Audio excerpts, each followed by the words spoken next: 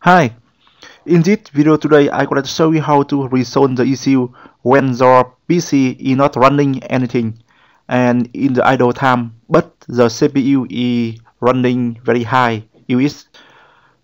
When you take a look into the CPU column here, so the percentage here it is close to the 100%. Okay, so now in this video today I will show you how to resolve this issue. Cool.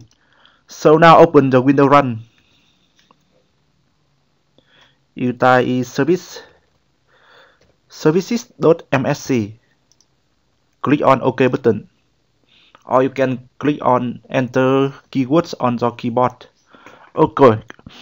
So now you scroll down. You can scroll down to the Windows search. Okay, here. For now it's running. So you double click on this one and select the startup type is disable. Okay, click on apply button. Click on stop. Okay. This is the first thing, and the next thing you have to disable the superfit.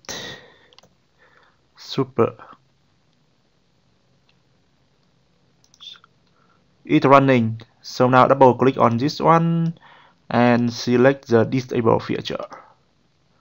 Apply. Stop. Okay. And the last one, scroll up.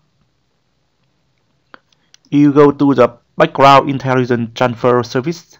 Click on this one and select disable. Apply. Stop. Okay. And after that, when you apply the change here, so you should restart your Windows PC to make the change.